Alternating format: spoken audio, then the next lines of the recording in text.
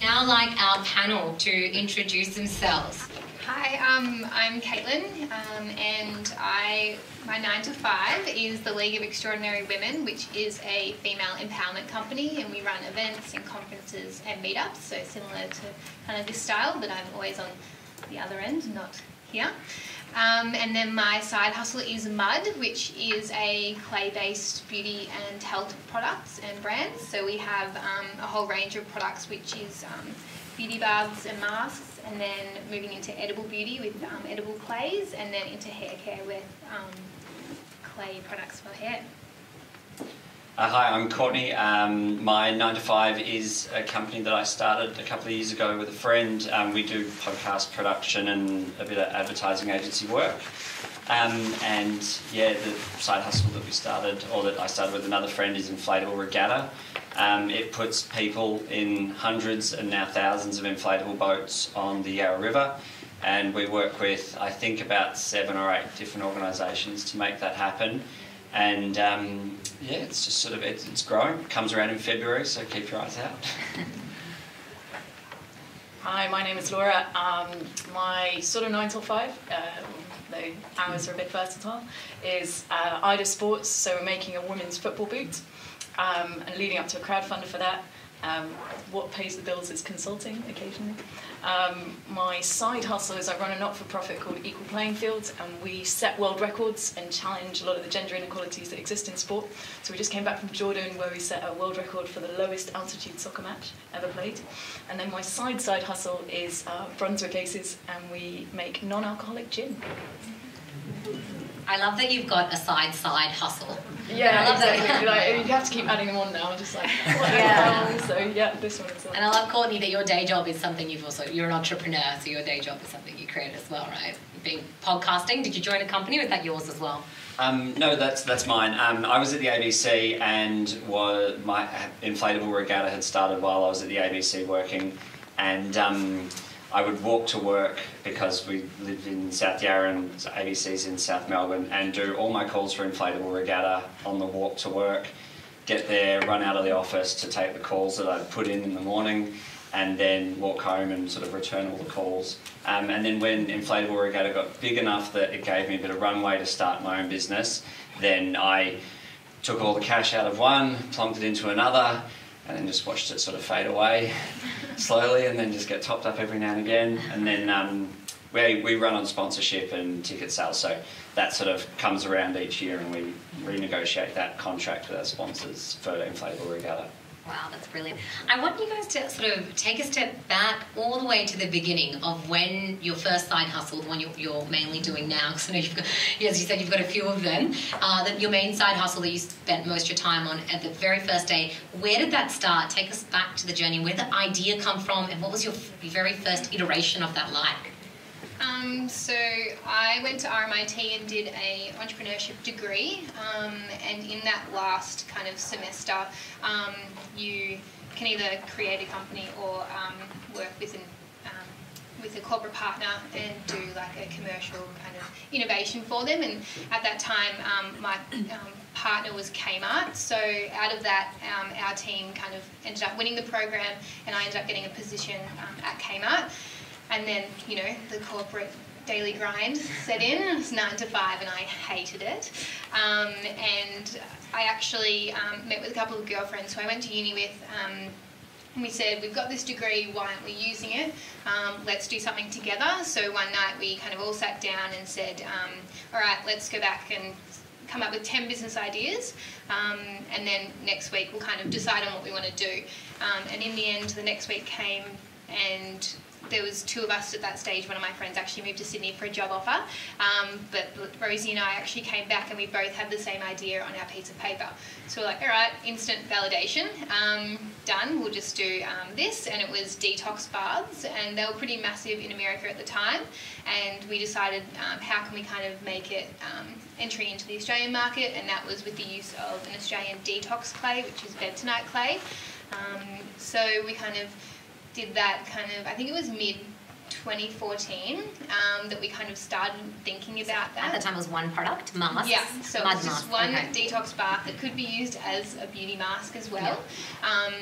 And then we're like, yep, done, we'll just do this. And it kind of went really well for the beginning, and we're like, oh, okay, but now we have to kind of do more products. So we just kind of developed Muscle Mud and then Immunity Mud. And I was still working at Kmart 9 to 5, and Rosie actually worked for like a very large corporation as well. So she was working, 9 to 5 or that as well. And then probably it started to grow, probably the start of 2016, we decided to actually make a business out of it because it was just a hobby. And that's when we started developing the edible clay, and then now the dry shampoo as well. So it's been a bit hectic. How many products in total now? So it's still only 5, but 3 different markets, which I don't know if I'd do that again, but it's what do you mean 3 well. different markets? So we've kind of got the beauty and giftware with the masks and bars, and then we've got the edible clay, which is more health and kind of fitness as well. And then we have our dry shampoo, which is more the hair care market. So it's good because we've got a broad range of people we can tap into for stockists, and a broad range of kind of massive retailers too that are interested in all different things, and then they can swap out which ones are kind of suited to their market as well. Okay, fantastic. And Courtney? I grew up sort of around the Yarra River, and would notice that nobody was on the Yarra River, so thought, how can I get on the Yarra River? Didn't have any money because I was studying and not working a lot. And figured out the cheapest way was to get on an inflatable boat. Got some friends on, we tried it, found out it was legal because I did my homework on that. Everybody had a good time. A couple of years later, somebody suggested that we do it again. And so firstly, it was just for fun? Just for fun. Just to commute, or just for fun? No, just for something to do. There are plenty of things, and it's sort So of... it wasn't the cheapest way to cross the Yarra? No. Actually, no, you could walk across the bridge, but if you're building a bridge, it would be more expensive. Just trying to do maybe we could build it for the next one. Actually, no, we've got, if anybody's been to the Grand Prix, there are these cube dot things you can put together, so yeah. Sorry, I'm getting sidetracked. We did it again in 2014, and that had about 30 people. And I drove to Kmart because the first thing I learned from doing 2008, nobody would bother to go and buy their own boat, so I had to go and do that. And then thought, well, just got to do everything to get everybody to come along on this and give it a shot and see if they enjoy it. I went to Kmart in Campbellfield. The boats were $15, and the kid said, "What are you going to do with all these boats, man?" I said, "I'm going to sell them for $30 because we've got an event coming on." He said, good, $15, nice. I didn't count the money, which is a bit silly, but I think we were up. And so we had 30 people, took a photo, and then put it on Facebook, but left the Facebook event open, and then it kicked off. It's sort of like proof of concept. We got people down the river safely, but we had 15,000 people that wanted to come. Wow. Within 3 months of putting that up. And then we just started talking to everybody. One of the things was we were having these serious conversations about water safety and river safety and how we're going to do that and what are the laws around this. And we didn't know anything. Like, I studied history, and the guy who did it all with me, he's the project manager for a sign business. And so one of the sort of key things that helped us early on was just being patient, being listening, going away working on things that would be told to do to make the river safe, because God forbid somebody should fall in and drown. And then it came around to 2016, and we managed to get 500 people on with the help of calling in a whole lot of favours. Boats have special safety features from Kmart, or? No. We found the supplier for Kmart, I think through Alibaba, which is great if you ever need anything like that, and bought our own. We didn't buy enough oars because we bought 350 boats, but only 350 oars. You need 2 oars for a boat. So, thankfully we weren't very big, so we weren't like mucking up completely, and people were just giving us a go at that time. There wasn't much of an expectation. And we called in a lot of favours. People would sort of come up to me and say, "Oh, Courtney, I'm at a loose end. Can I give you a hand because I've seen that this thing's happening?" And we just willed it into existence, really. And now it's something that operates outside me, outside the other people that run it. There's 140 volunteers that come along, and now last year, a couple of months ago, we did 2,000 people down the river. much lower margin than we expected, so we never expect to really take too much money out of it, but you know, something that's sort of, you know, a little bit at the end that's reasonable. But the costs for it sort of pile up, and that's something that we never anticipated. We did a lot of budgeting, a lot of planning, a lot of talking to people, but until you actually do something, you don't realise all the stuff that comes back. You know, our accountant was saying, and he's a friend as well that just does it because he likes us. Oh, you know, I said, Lee's complaining about, you know, we've got this much profit, but there's only this much in the bank account. And Tristan, our accountant, was like, yeah, it always happens. Just whatever you think you're going to get, halve it. Like, it's not going to, you're never going to get it all.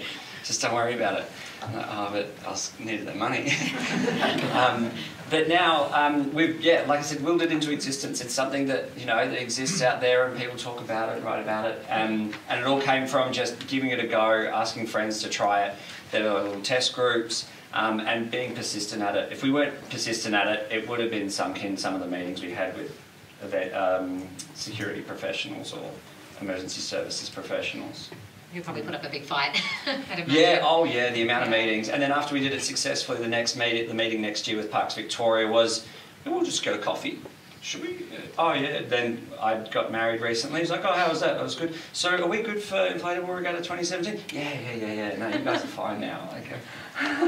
Let's take him out for coffee, that's your solution. That was, well, no, he didn't want anything else because we'd put all of our, you know, work in and effort in to build it up, to gain the trust, to get the relationships, and whatever you've got behind, like in front, like a product or whatever, the relationships behind the scene is something that I've learned just being in business myself, but also doing the side hustle, that really open doors that smooth over sort of like little problems that are inevitably going to come up, because nothing is just, you know, here's this, thank you for that. All right, we'll go our separate ways. It's much more complicated.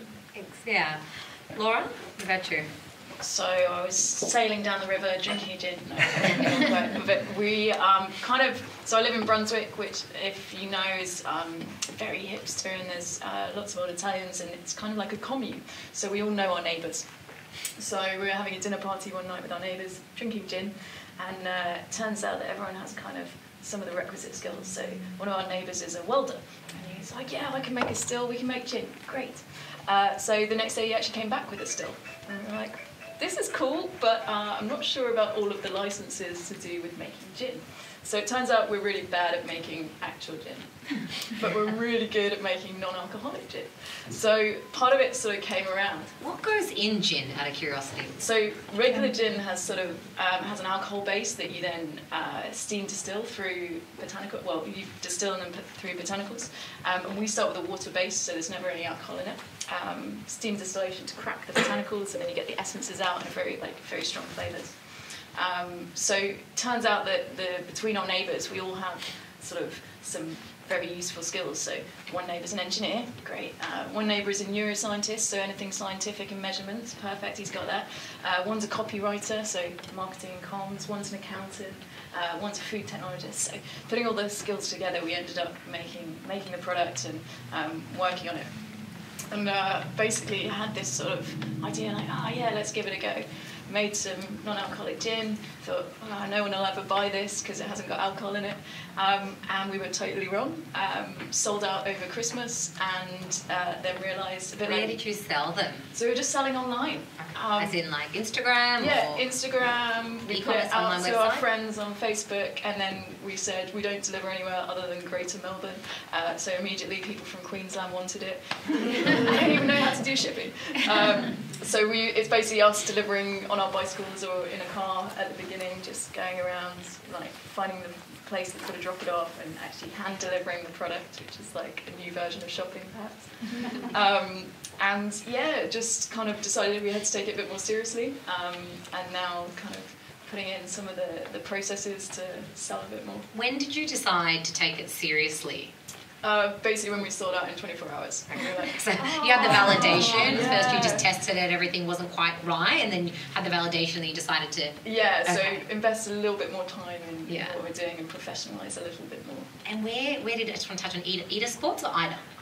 Ida. Ida Sports. All the Spanish people are going to call it Ida. Yeah. They call Wi-Fi Wi-Fi. Yeah. It's fine, call it what you want. Yeah, so when you go global, you're going to have that issue with the Spanish market.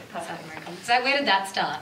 So that I was at the top of Kilimanjaro with all these women who are professional soccer players, and I've always been annoyed because I could never buy women's football boots. I have to buy kids' boots, and I hate walking onto the pitch in like 12-year-old boy shoes because I'm not a 12-year-old boy. And apart from grumbling about it myself, I was chatting to all these other women, and they were like, "Yeah, I have such a bad boot buying experience. I can't do this, can't do that." So I decided to research it and take it a little bit more seriously. And I have not been a shoemaker. So first step was like, can I make a shoe? Which we now know we can, which is great. But it was very much started from this like, I have a problem, do other people have a problem? Can we do something about this problem? Okay, so I guess my next thing is I want to know, obviously you guys have certain skills that enable you to do these things with some degree of success. I want to touch on, what do you think are your superpowers?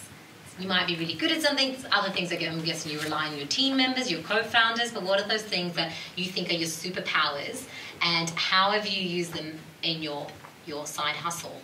Oh, you go. So I'm really good at persuading people to do impossible things, and this sometimes gets me into trouble because I ask too many favours of people, but it also it means everyone's involved. So like Courtney was saying, it's all about relationships, but just build really, really strong relationships with people, and then they kind of open their doors to you, and these experts who really you should be paying you don't need to pay, and then you end up with amazing design work or website skills or things like that. So building great relationships. Yeah, building great relationships. Also, audience, you can tune in as well and put your superpower on it. It'll end up on a word cloud up there. We have someone who doesn't know yet, but that's all right. Maybe you're going to work it out soon. Courtney, your superpower. I guess I'm patient, really patient when I have to be, but I'm extremely impatient. And oscillating between those two has been sort of something that's really been handy for us. I will sit and listen and wade through the documents and do all of that so that when the time comes we can pull the trigger and just sort of jump on whatever we need to do. The other thing which has helped us through a lot is just asking why. Like, people would say, you can't do that, and like it's not. It feels like a superpower because it's got us through so many hurdles, more so than me being able to call up a friend who's in write a press release, or somebody else being able to write a project management sort of document. Just asking why when somebody says, oh no, you can't do that, or this isn't happening. Understanding the process so then you can be a part of it and change it has been something that has been extremely powerful to us in how we've gone about it. And by us, I mean like a loose collection of people that used to drink together that now just don't drink as much together. Yeah, so I can hear like it's the art of persuasion with you as well, because you're digging to the why to then challenge it, right? Yeah, because there's people will tell you that you can't do it, but usually you can, unless there's some law against it. But it obviously, even if there is, that doesn't matter. Take them out for coffee. For an example, I was at an event and a senior manager of Parks Victoria was rung up by another Parks executive and asked her, can I take my canoe on the river? Like, they didn't even know because they hadn't bothered to, because people just assumed, and that's a Yarra-specific thing, but the assumption that something can't be done is pretty universal, and it is a little bit frustrating to see somebody go, like, oh, you're not going to be able to do that, you won't be able to do that. But if they haven't tried it and know from first-hand experience, well then, I don't think they're worth listening to. Sorry, that's frustrating. I can relate, yeah. I guess, mine's pretty much the same. Building relationships, especially with my 9 to 5, it is kind of like dealing with a lot of other entrepreneurs, and kind of what Courtney said before is you don't just say, oh, here's that, and give it back. It's not just give and take. Like, you do build rapport with people, and kind of when the time comes, you can maybe ask a favour, and then I can give one back, things like that. So I'd say that building relationships with people, but also I just kind of just jump and just do stuff. So I kind of don't do the patience thing, like look through documents I probably should. I just kind of go for it, which is a good and a bad, I guess. But then also, I don't really take no for an answer either. So I guess an example would be for our edible clay product. I knew that it could happen, like we could actually make the product. I didn't really know how because I've not done anything with food before. But it took me about 8 months to actually get an answer from the health department, from Food Standards Australia and New Zealand, from the TGA, exactly who I actually had to go through. And it turned out that I didn't have to go through Therapeutic Goods Association. I had to just go through FSANZ, which was so much easier and cheaper than going through the TGA. And like it was literally asking questions, who can help me, and asking and going through these people. And if this person said no, then I'm like, great, no worries, but do you know who can help me? Or would you suggest someone in your network? Do you know of this? Can this be done? So I guess I'm just like always finding a way to do things, or I hope I can. Okay. And has side hustling always been your thing, or was there like a turning point? Should I just go? Oh, yeah. I guess for me, I've always needed to be busy. So, you know, throughout like uni and stuff, I always had like 2 jobs or just kind of playing sport, things like that. And when I guess I went to uni, I was kind of like, well, how else can I make money? Or, you know, how else can I kind of learn things? And I guess I always was creative in a way. Like I always used to make like jewelry and like sell it to friends, and like I don't know, make some random knickknacks for my parents, and like they just accepted it. They probably wasn't that good. Did you sell it to them? Yeah, give it to them. So I don't have to do chores. But yeah, so I guess it kind of, I guess just being busy and learning has always been ingrained in me. But then when I went to uni and kind of saw and like kind of these speeches and things like that we used to go to at uni, and meeting people and seeing kind of how other people can not just do 9 to 5s, can actually just do whatever they want, you know, just be flexible in the way that they wanted to live their life. And I just thought, well, I want to make that life for me too. So. Yeah, I sort of can't sit still, so I'd have projects, whatever they were, sort of on the go, or, you know, trying to get on the river, you know, without knowing that it was going to turn into something that would occupy us. And I think I own a lot of domain names. How many? Because I own a few, and I was wondering if it's a weird hobby people have. No, I think I'm whittling them down, so I reckon I'm down to about 25 or 30 now. So, but I can explain every single one of them. I just haven't put the time into them. Do you want to explain like one for us today? There's one that we're actually trying, but it's going to be called something else, which is... Oh, no, I don't want you to steal it. Yeah. You bought it, right? You have ownership rights. No, there's one, it's called Niche with 3 I's, because you can get a .com for that, and it's just very highly specific products or services in Melbourne. So if you want, like, non-alcoholic gin, like there's a special page just for that. .niche? No, it's sort of like, you know, rough sort of like yellow pages sort of listing, but you can browse through and find, like, I had some shoes that needed to be repaired, but they're cross-stitched or woven leather, and people kept saying you can't do that. I'm like, oh, there's got to be a shoe repair person that does that. But there's so many, like the market and the services are getting so specific and fragmented that I thought there must be a market for people who want to market their marketplace stuff. And, yeah, I spent about 3 hours on Saturday, and then my wife asked me to do something else. I love that you've got so many things on the go. Yeah. Oh, no, they're not on the go. That's just a one-off. Yeah, Okay. Like I've had online stores before to see what it was like to have an online store, and then I've used those skills and built them into inflatable regatta. And it's sort of, it just comes out of, How did you learn to have online stores? Like, how did you build them? You just taught yourself? Oh, Shopify. You just spend $29 American. Just test and sell things you think people like. Well, if I'm going to spend $30, you know, doing something else, and I'd rather do this, then I don't think it's $30 well, you know, poorly spent as an entertainment source. That's brilliant. Because it's just something that you can try and look at and then either keep going or just put it aside, and you've only spent $30, depending on the exchange rate. And you've learned so much, and you're using those skills. Yeah. Fantastic. It does look a lot like me with my head in the computer. So if you walked away and came back 4 hours later, it wouldn't look like I've done anything. Always kind of similar things. Always had side projects and lots of. I don't want to call them failures, I want to call them learnings, of little tiny micro businesses that perhaps haven't worked or haven't done as well, but each of them kind of storing up the ideas to then like put it in and get some focus. And similar to Caitlin, last year I studied a Masters of Entrepreneurship at the Wade Institute in town, and so that really helped me to focus and get some frameworks to be able to interrogate the ideas and go in a much more focused fashion to achieve what I want to achieve. So always kind of doing them, but being able to really streamline what we're doing and get rid of the rubbish ideas a lot faster, because they can hold you back sometimes. And what's like one of your top business tools? What's your go-to business tool? That's a really good question.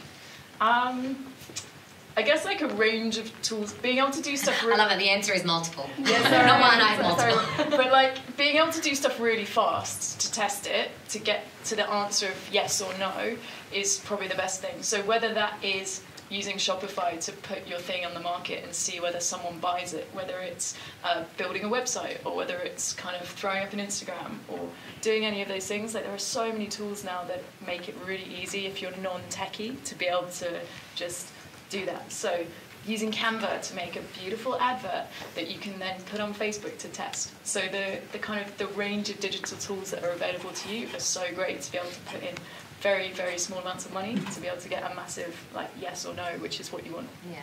Canva's phenomenal. For those of you that don't know in the room, it's a completely free online design tool that makes you be pretty much like a designer. And there's a free design school, and it's founded by an Australian female, Melanie Perkins, who now lives in the States. She can out-effort anyone, she says. She's phenomenal. Yeah. Google Drive, hands down.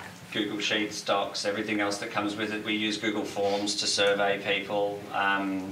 Drive to write to, what's it called?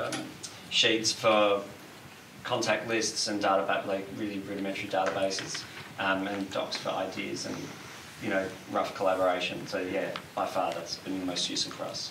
It's a good classic. Yeah, I was going to say Canva for sure, because I am not a designer at all. I'm pretty bad, but I can mock up a good Instagram tile or, I don't know, advert as well.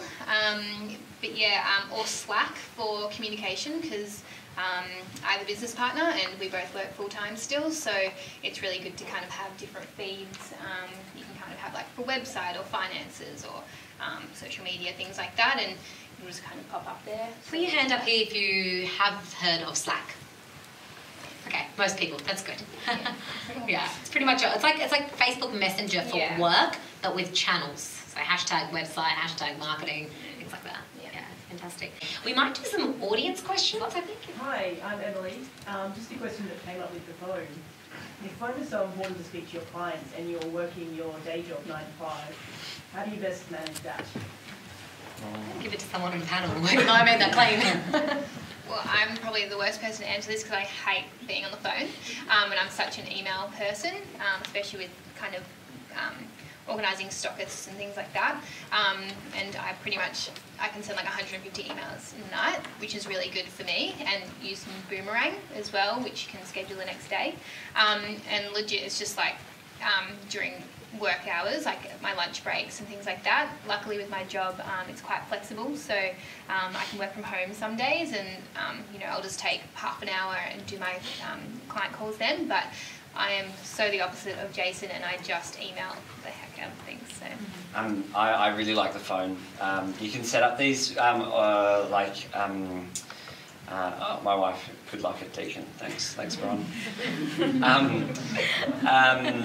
Yeah, you can set up these automatic reply messages on, I know you can do it on iPhone, you can probably do it on Android, where you cancel a call and then it can you can choose which text message you send next. So call you back in a minute. Mine says something like, I'm in a meeting, but I'll call you back as soon as possible. Because for my day job now, I'm often in a studio recording something. And that has been great because people understand, like, everyone's busy is such a mantra that, if you say you're busy, people believe it. It's just, and it's accepted, which is the great thing about it.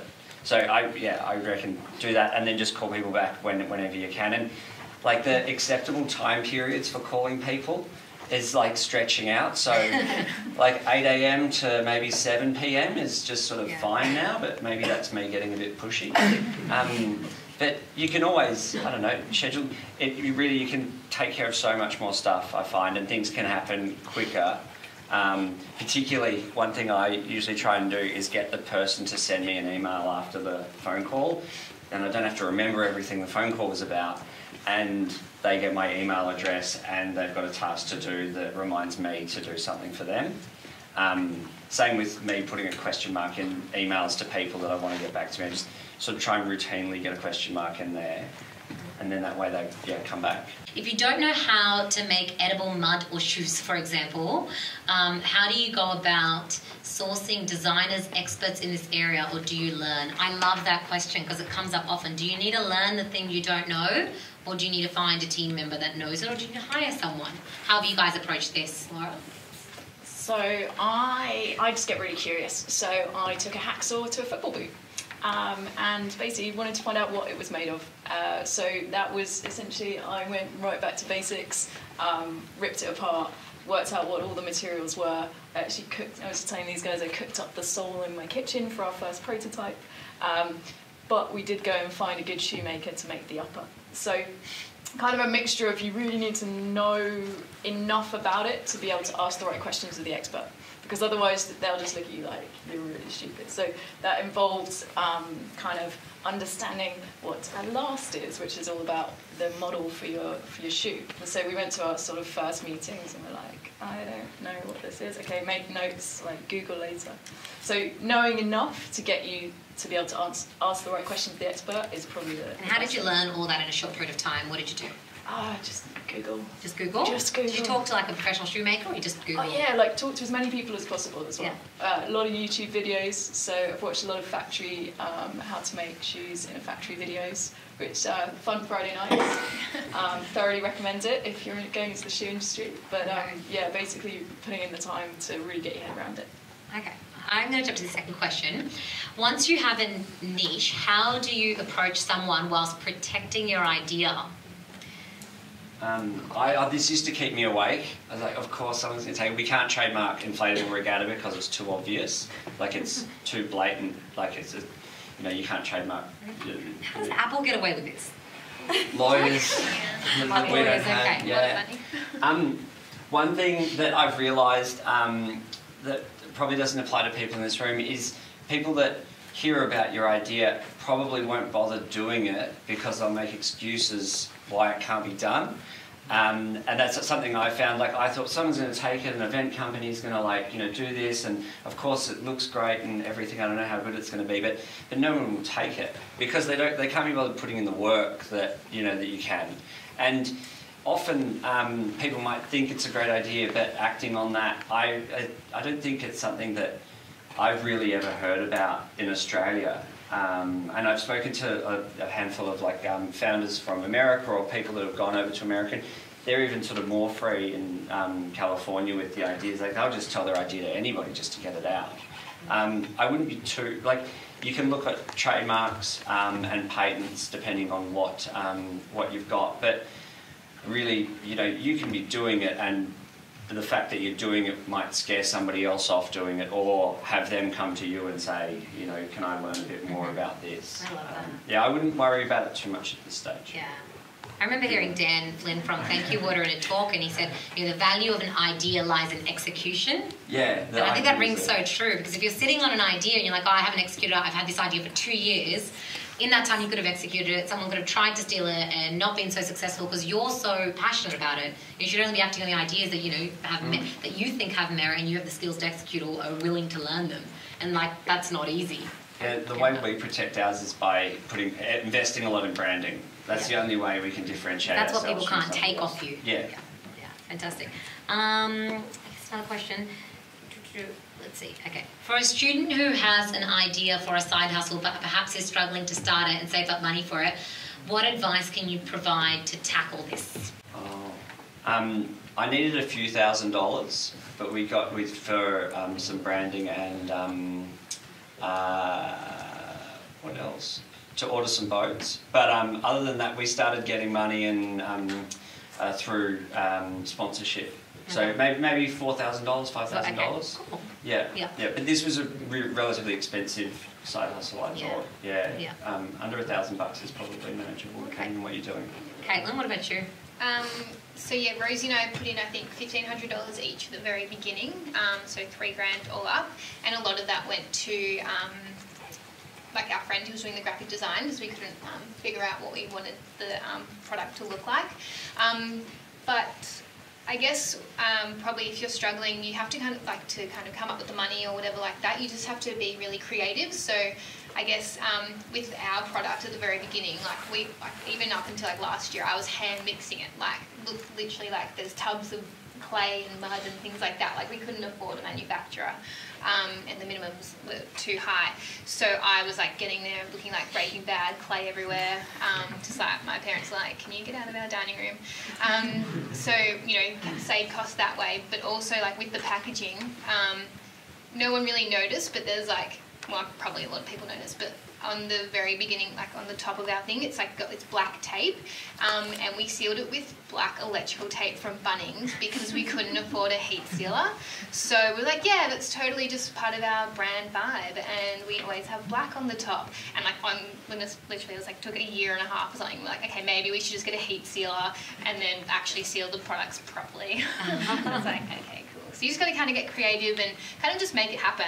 What are the things you really need to make it work? So maybe a website, template, $30 a month, or they give you the that first month for free. Maybe test that, and then kind of just try and do some stuff yourself and see that it has legs and people will buy it. And often, like you can see, it doesn't cost as much as you think. Yeah. There's this common misconception that it's going to take a lot of money to start something. I think time's a different thing that we might touch on as well, which is one of the next questions. Disappeared. That's okay, I remember one because I had it on my list too. But yeah, often it sounds like it's going to cost a lot of money to start something, and you can see, it's not that high. The other thing I want to recommend is, in the current climate, there's so many startup pitch competitions, and some of them are very early stage. And you win prizes by going there. And some of them are, in-kind advice, you get a zero account for a year. All the things that are going to cost you money are usually chucked in for free for second, third, runners-up prizes. So Google Startup Pitches, it does two things. I think it gives you a little bit of cash, it might just be $1,000 or less. And it also gives you PR and exposure. You get to pitch to a room full of people, and you've started marketing before you even have a product. Just whip up a domain name up there and just say, we're about to launch soon, just enter your email. So you're doing that sort of data-driven marketing from the start. I think one of the questions was, and that I had, is how much time does your side hustle take, if it's still a side hustle? And how do you manage your time? Courtney, you said you used to go out drinking. You don't do that anymore. To be honest, that's the main thing, changing your priorities. So I speak to a lot of people that are like, how do you fit it all in? Or I can't do this, I'm really busy. And I'm like, well, actually, it's just how you choose to spend your time. Obviously, you need to earn money. So that's priority, pay rent, make sure you've got stuff to eat. But then other than that, how you choose to spend your time is really up to you. So if you want to go out drinking, maybe cut back on that, and you can use the money that you would have spent on drinking to go and invest that into your $30 a month Shopify account to go and sell something. So I just reprioritised how I wanted to spend my life. So I do a lot less drinking on a Friday evening, but I do a lot more Skype calls and selling of different things, and enjoy it quite a lot more. So, yeah, it's a trade-off, right? It's always a trade-off. But if you're willing to spend a bit of time to invest in your product, your idea, and really bring it to life, and you're really passionate about it, then spend that time. Reprioritise, cull a few things, stop watching Netflix. Spend it on Googling shoe manufacturing videos in China instead. Do still chill out and watch Netflix. I love this cloud behind us as well, of time, money, fear, failure, idea, direction. Some interesting ones there. That's fantastic. What about you, Courtney, around time management? I constantly answer emails and write emails on my phone, or write tasks for myself. So you can get 2 or 3 minutes anywhere to write an email, and then when you get somewhere, you don't have 15 emails that you've got to do, or 15 people that you want to try and reach out to. In the morning, I try and get something done before I go to work, just to kick it off for the day, and space it out, just sort of relentlessly getting in contact, or just knocking off little tasks here and there. There's really a lot of you realise you can get a good 2-hour chunk in the evenings, you know, if you break it down, you know, and you're working 9 to 5. But studying's a bit of a different thing. Like, I remember feeling like I had no time when I was studying, but, you know, I was drinking. So you had time. Yeah. Just doing other things. Yeah. Yeah, I guess same with Courtney. So I usually do like an hour in the morning and clear out my inbox, and then kind of do 9 till 6 at the league, and then log off, have some dinner, whatever I want, and then do like, there is a good chunk in the evening. So usually from like 8 till 10:30, I'll do mud stuff or whatever, like life admin things. So and I'm very much a list person, so I need to have like a task list, and I usually make sure that I've got a list for the next day, so when I wake up I know exactly what my day is going to be like, that there's not going to be any surprises, and then I time block my day as well. Yeah. So Okay. Fear. Has any of you received some really good advice on fear or self-doubt? I think, I would just say, you know, hold your nose, close your eyes and jump. Give it a go, because once that also helps with the momentum. When you're put in that situation, you've just sort of got to keep going, and that's you know, terrifying, but it's not that terrifying, because if you fail, nothing particularly bad has happened. You know, you don't even have to tell too many people that you're doing it, so it's not like, hey, I'm launching this business, isn't it great, now I'm going to start doing the work for the business. You can be doing it leading up. You can even be, if it's an online business, you can be selling and nobody would know, like none of your friends, so you don't have that sort of fear of, you know, maybe it's just, I'm just assuming it's a sort of social fear of failure. But I don't know, you Google quotes about it, because there are so many.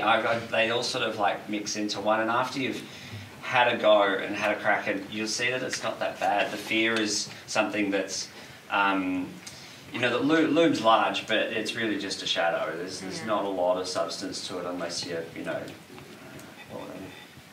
a pharmaceutical drug. If I was making a pharmaceutical drug, I'd be genuinely scared. Yeah. Do you want to add to that, Laura, around your best advice around failure or Yeah, I anxiety? guess I'm just relentlessly optimistic that everything will work out, and I proceed on that basis. Mostly, will it make a great story at a dinner party, even if it goes horribly wrong? But I'm also very practical in terms of mitigating risks. So I always put a time limit on things, a financial limit on things, and kind of validation questions. So if at this point we've not reached this, then as much as I love it, we stop doing it. And what's your general time limit for each of the side hustles you have? So it depends how much time versus investment.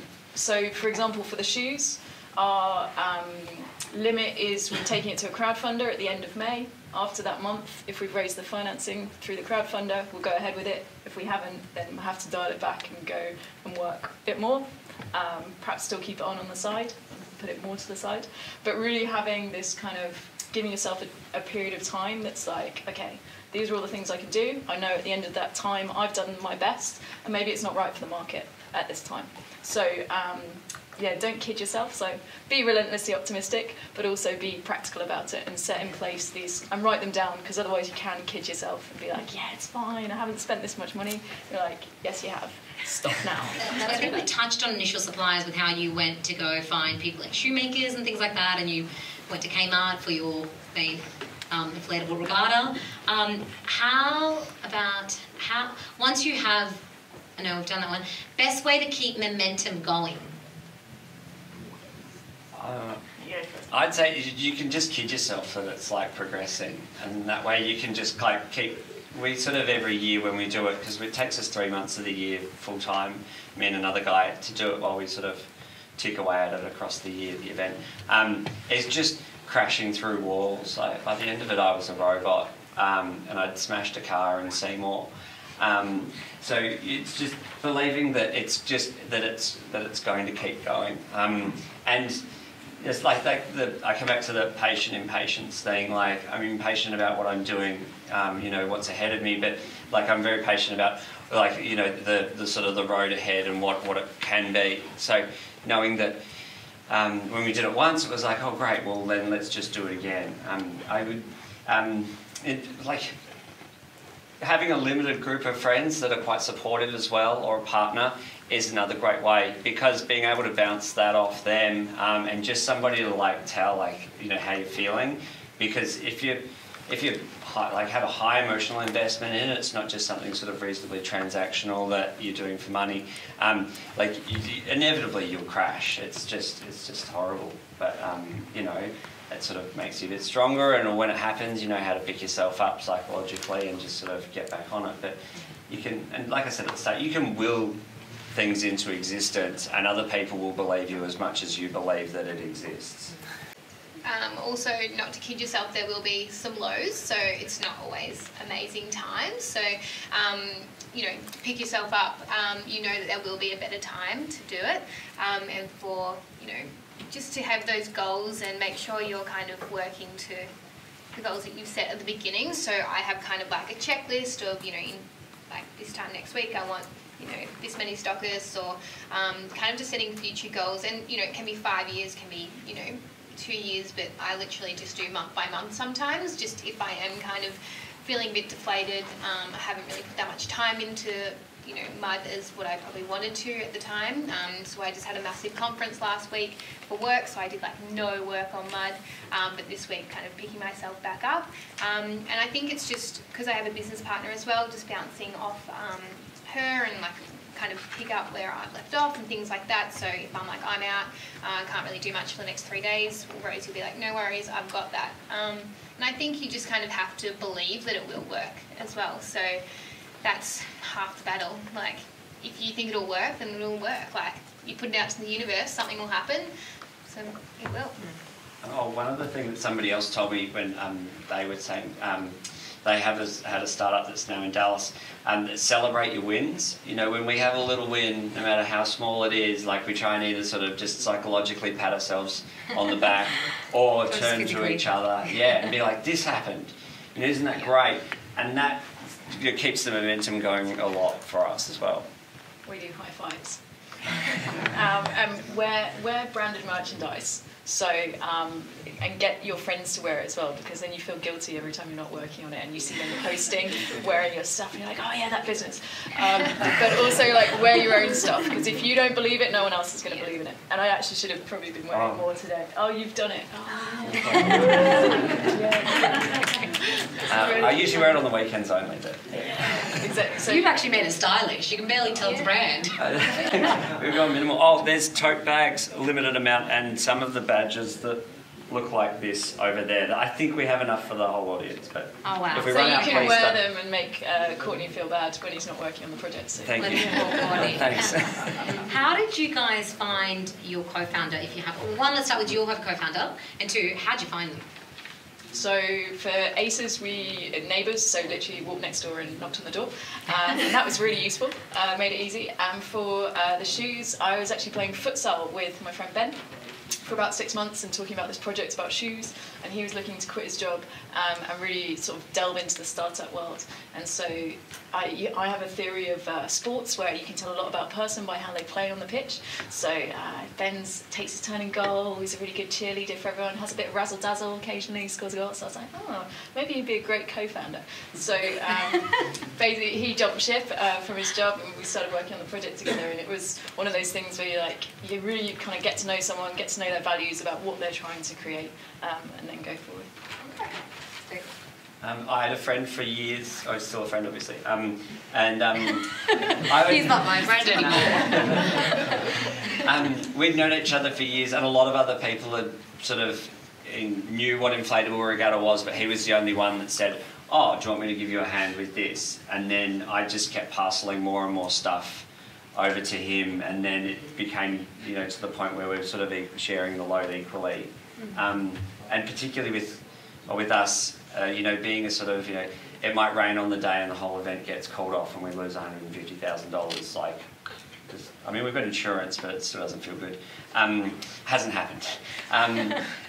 They had just approached me and said, "Hey, can I do something? Do you want me to do something with this?" Our volunteer manager has a PhD in Jewish history. Our strategic guy does consulting for comms, and, you know, yeah, I sort of run everything else with a pretty average degree, or average scores in a degree. Anyway, just seeing who's enthusiastic, because that person has to be just as dedicated as you. I've been through one co-founder already with my current business that I work 9 to 5 at, And it's because the thing that clued me on was they would ask me what to do rather than know what the business was and what areas needed to be filled and take the initiative. If you're leading them, it's not a co-founding partnership. Yeah. It's more like an employee relationship in that case. Yeah, and they own 50%. You're like, oh, come on. Train you and you own 50%. Yeah. Gotcha. Yeah. So I met Rosie at uni, but through first year uni, so I kind of took a bit of a detour through university, did 1 year, kind of deferred, and then cancelled my enrolment, and then went back, had to reapply for my role, but I actually met Rosie in the first year of uni, and she'd gone through, met all these other people as well. So it was kind of like, I'd met Rosie, we were friends, and then we... Was she in your class, or you met her at an event? Oh no, so we, in the same class. It was quite a small kind of crew at the beginning. It was probably, I think, under 100 people. And then we kind of kept that friendship going, and then when I eventually finished the degree, she was already finished like 3 years later before me, then we kind of said, oh, like we both clearly like each other and we're friends, and we both have the same passion and these ideas, so... Yeah. That's fantastic. That's about all from me. If we can give a round of applause to our panel.